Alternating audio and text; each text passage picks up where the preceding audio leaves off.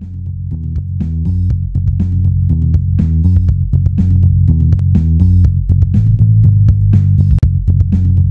everyone, this is just a little behind the scenes of one of the scenes from my latest animation.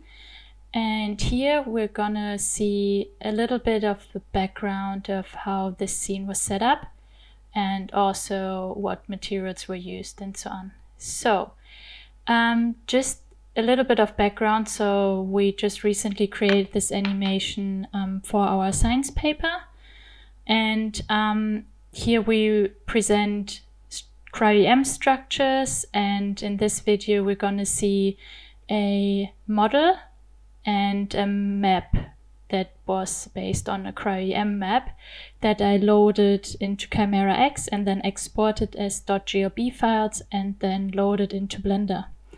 First of all, I just wanted to show you a little bit about the surface that we used. So this is actually a wireframe modifier that I used here. If we turn this off briefly, you will see that this is actually a map that's a solid map, and this is because if you export this, even if you export it as a mesh, it will appear solid as a solid map in Blender.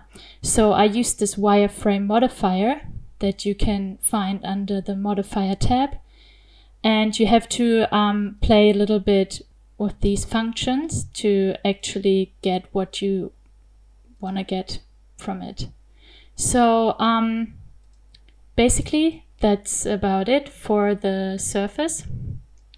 As a material for the surface, I wanted it to give a little bit of a glassy, transparent look as well, even for the mesh. So I used some mixing shaders to mix glass and transparent materials. And this is how you see like this cool glassy effect in the final render.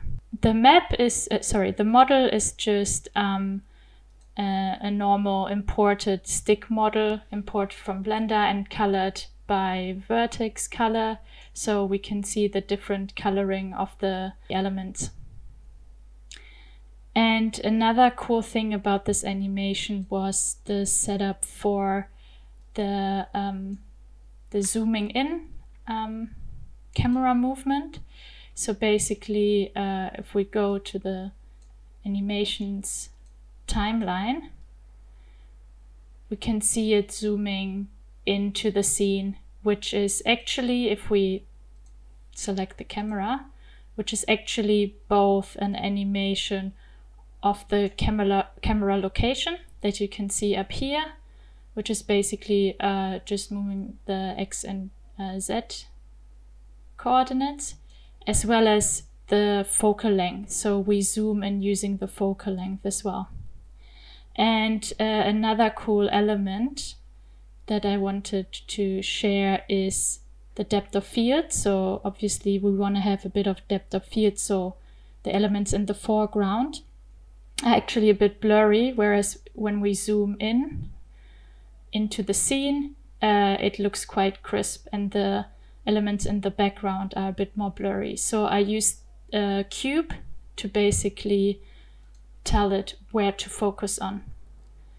And then the other thing is the clipping. So if we don't have any clipping and want to zoom into a scene, we won't see much. So it will be quite busy in the scene. So we can, in the camera tab, we can adjust the clip start and clip end to basically highlight which part of the scene we want to focus on. So basically we can adjust this to our liking, to what we should focus on in the scene.